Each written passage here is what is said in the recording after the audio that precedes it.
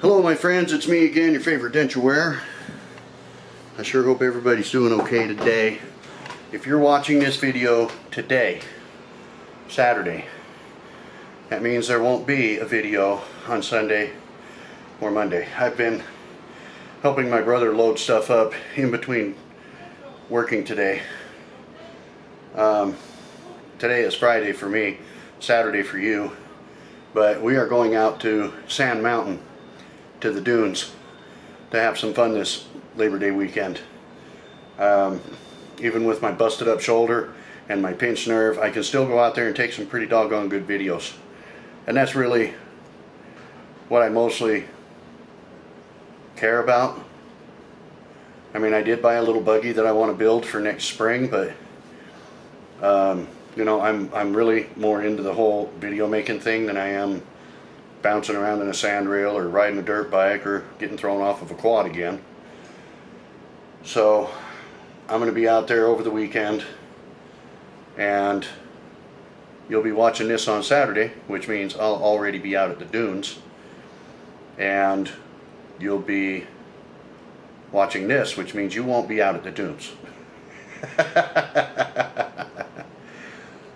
So I told my brother this morning, I said, hey bro.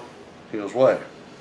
I said, look man, I just went out and searched myself, so if I should get back before I return, will you keep me till I get here?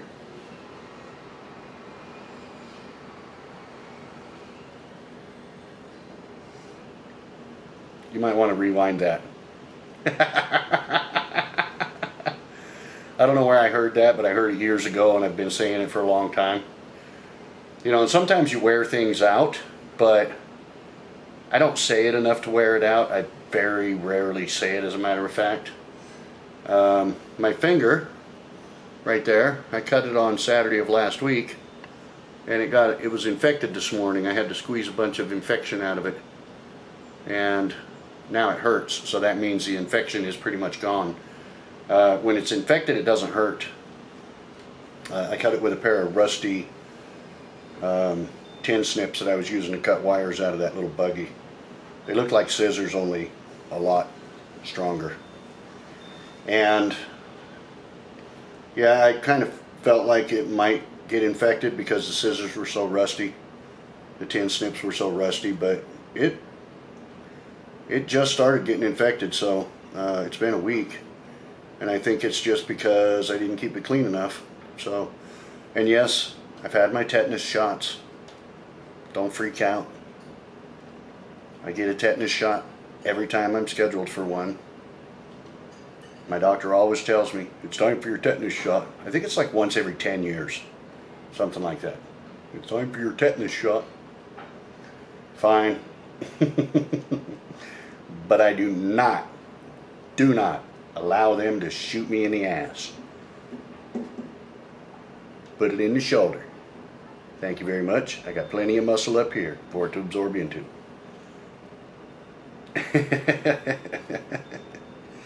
Anyway,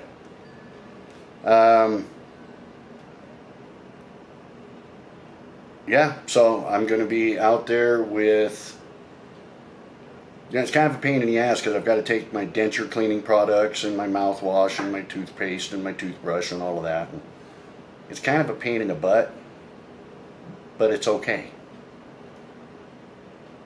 It's okay. It's something we have to get used to if we're traveling or going camping or whatever, because I am not, I repeat, not sleeping in my dentures for 2 nights.